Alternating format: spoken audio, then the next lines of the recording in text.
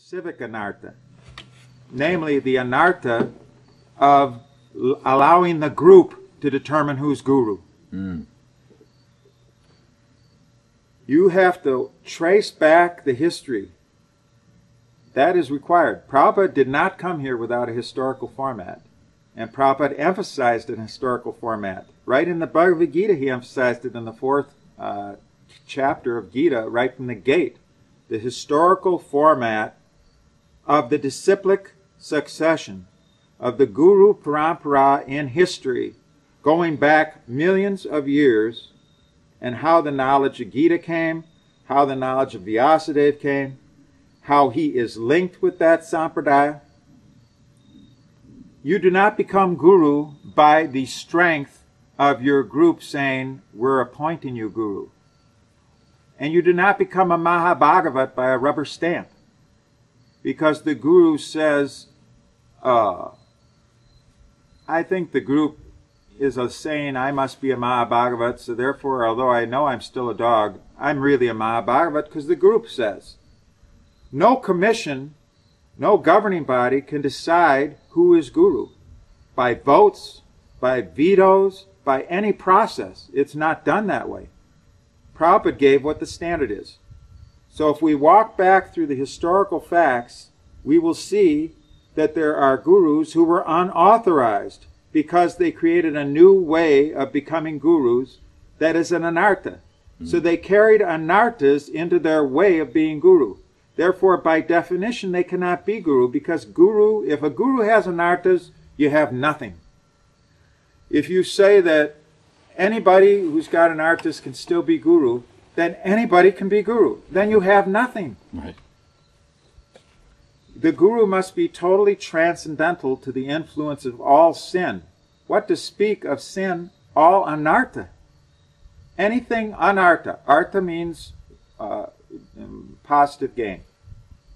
And anartha means something that's unwanted. So anartha means that which has no connection to pleasing Krishna, that which is unwanted. And the sahajism of these groups that follow strictly superficially they may follow strictly, but even if you look at that with a close analysis, if you have the eyes of knowledge, you'll see that even that's not so strict, and they really aren't too heavily into that anyway. But we'll go in to say, we'll concede the point. Okay. We'll say that some of them are doing real strict sadhana, pucka profile, cutting a real good swath down the path of the saffron lane. The point of the matter is that they've got anarthas right from the gate of how the whole thing started. And if they say, well, that was way back in ancient history, that current still runs through. Because those original ones, some of those are still accepted. Because the ones that came second wave, all were totally subordinate to this first wave. And the ones who came third wave were all subordinate to second and partially to first, etc. The current still runs through.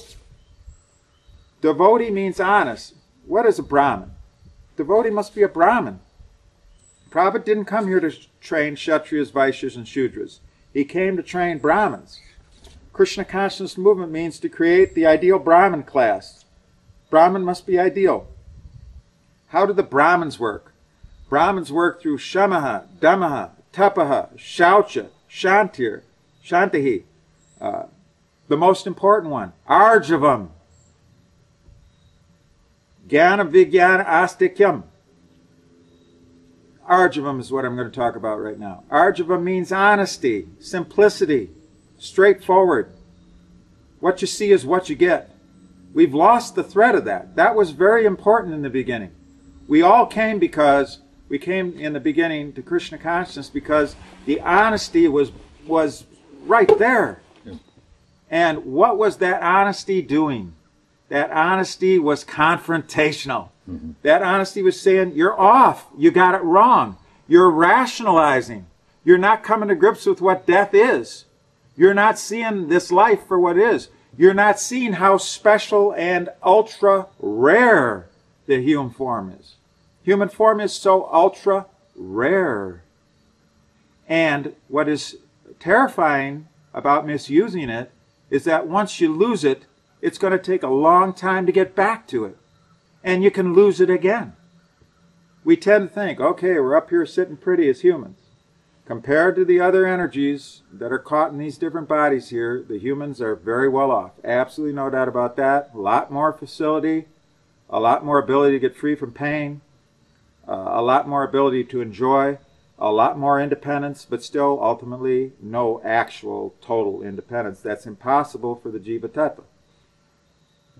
But we were confronted in the beginning by just the jnana and the honesty. It was confrontational. Remember your original question. The original question was, why can't we just attract? Why do we have to confront? But we didn't come because we were simply attracted. We came because we had internally confronted what is going on. Who am I? Why am I being forced to suffer? Why am I forced to die? Why am I forced that I have this attachment to this one and this attachment to another, but I can't stay with any of these people? If you offered people now, if you said, okay, do you say there's a lot of pain intrinsically, inherently in the material world being a human? Do you say there's a lot of pain? Yes, I accept. There's automatically a lot, way more for some, but doesn't matter. For everybody, there's some pain. Okay. Well, let me give you this offer. You can live eternally as a human with your friends who will grant them that they can live eternally as a human, but the pain must stay. Will you take it? Most would take it. But that's not offered. Dukhalayam ashashvatam. Dukhalayam, a place absorbed with miseries, ashashvatam, and still it's temporary. You can't, there's no locus standi. There's no place where you can fix forever. There's no physical body you can fix forever. No relationships you can fix forever. It's not offered. Everything is constantly in flux. Shara bhavaha. Endlessly mutable, constantly changing flux. The point is, we have to use the human opportunity, see how rare it is. We have to get out of the entanglement, which can be done through knowing the art of dying, which can only be done by confrontation, at least in the beginning. First comes the tapasya, the pain, the austerity and the penance, then the bliss. And the vikarmis and the karmis, here in the West we'll say the vikarmis, they know this principle. They're doing it anyway. They go work for 8-9 hours a day. First they go to work and then they come home to enjoy, and then they get their mixed happiness unless they have a major argument. So they already know the principle, they're working it, but that's the material. Then they have to get up in the morning, start all over, roll that rock back up like Sisyphus, and go to work and get pounded on by the association and by the bosses. Krishna consciousness means permanent solution. And permanent solution means to get in contact with Guru. The Guru is heavy with knowledge, and he can tell you how to get out of the problem. But there's no Guru if there's anartha. And an institutionalized Guru is loaded with anartha. There's no such thing as an institutionalized Guru. Well, let me ask you this. Do you think it's better than nothing? I think it's worse. Yeah, Prabhupada always gave the example that the German piano master, you know that example, right? Right. He would charge something like $2,000 if you came in and you had no knowledge of piano at all. But then he would charge $5,000 if he had knowledge of piano. Well, you'd think, knowledge of piano coming in, I should be charged less. No, because he has to unbreak and undo all the wrong habits, all the wrong quote-unquote knowledge. Sure, you got some knowledge in there that he's going to repeat, but you also have some misunderstandings that you think is knowledge. Asatye re, satya kori mani. Thinking something wrong to be right.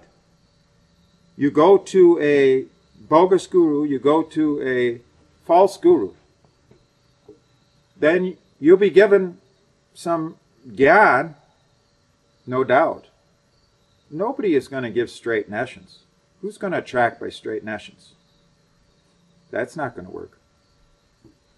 But it'll be mixed with 1% or 2 or 5% again.